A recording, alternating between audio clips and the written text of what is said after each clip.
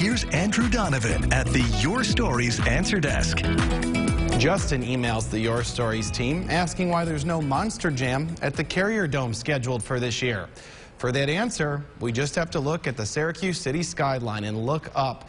You can see the trusses going onto the roof of the Carrier Dome. The building will be shut down for all events after March 1st, and the building will not reopen until mid-September. SU men's and women's lacrosse, the university's commencement, and Monster Jam are all forced out. The others have other locations. We expect Monster Jam, though, to return in 2021 under a brand new dome roof.